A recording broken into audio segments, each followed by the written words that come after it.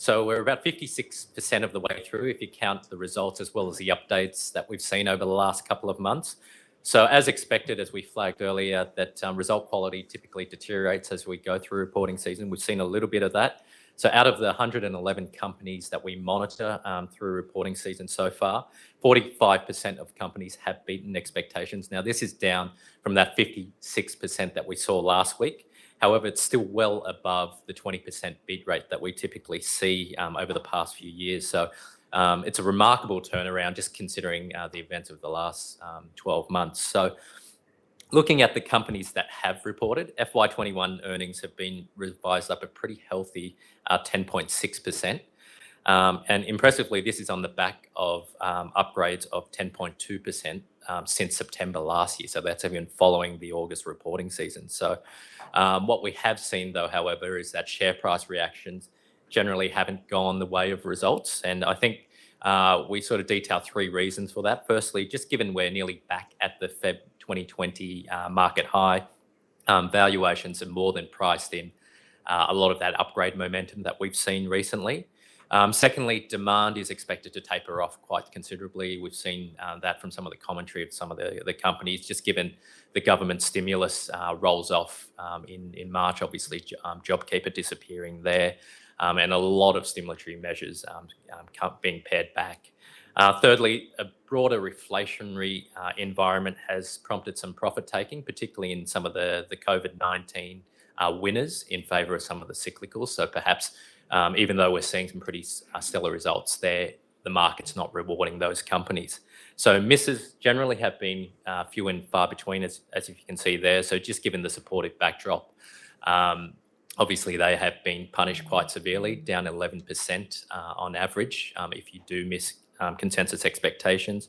It's also clear that the market is rewarding the COVID losers, some of the problem childs and companies that have been quite beaten down due to COVID. So if you look at the outperformers and some pretty good results, EML Payments, Lavisa, Seven West, PAC, Credit Corp, and even Cochlear.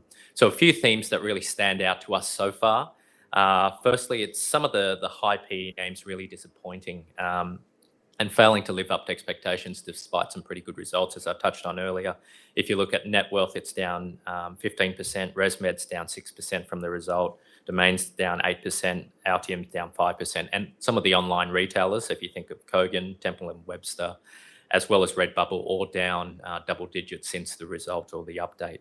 So we think one of the reasons for this is, as we pointed out pre-reporting seasons, the earnings growth in the market has broadened quite considerably.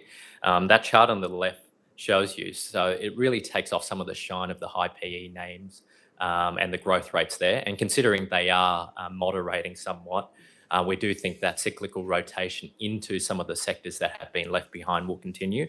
So if you look at the PE chart on the right-hand side, you can see that gap between sort of the industrials ex the financials to materials and financials. So we think the market will pay more attention going forward into to the fundamentals, and we've seen the 12-month forward PE ratio of the market really trade sideways over the last few months, and really the market is focused more so on earnings rather than just pure momentum.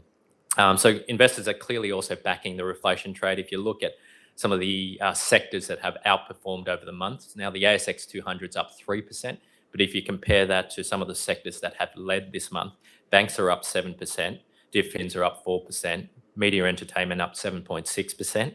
We've got autos and components up 8.7%, consumer services and gaming, that's up 7.6%, up 8%, and the materials up 5.5%. So really you can see investors really tilting the way of reflation.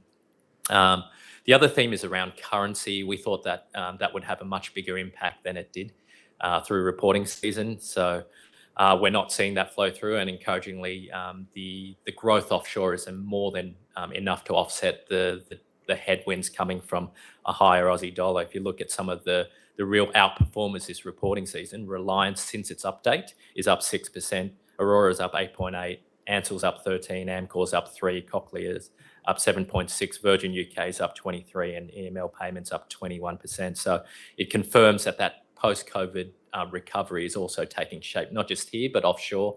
And if what we're seeing offshore with the vaccines continues to play out, goes to plan, and COVID gets under control, then no doubt we could see a similar scenario play out offshore as we have seen in Australia. So potential for further upside surprise offshore, and we've seen that through the US reporting season so far. And the final thing just to talk about is around income. Obviously, we've heard from Horizon there, really surprising on the upside with the dividend after the drought of 2020. It's been a pretty good year for income investors so far. So at this point in reporting season, what we've seen is the number of dividend-paying companies have increased from 72% to 81%. What's more impressive, and I think it's a genuine sign of corporate confidence, is 34% of companies are paying a higher interim dividend than the final dividend in August.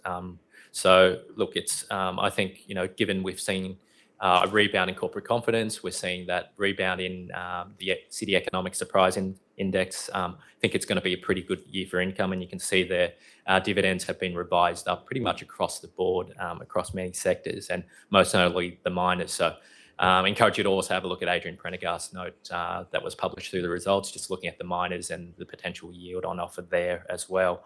And finally, I'll just leave you with this, the flag hits and misses. The analysts have caught them really well from the playbook. Beats are up 5%, misses are down 5%. So encouraged to have a look at that. There's a few flagged hits and misses that are due to report this week.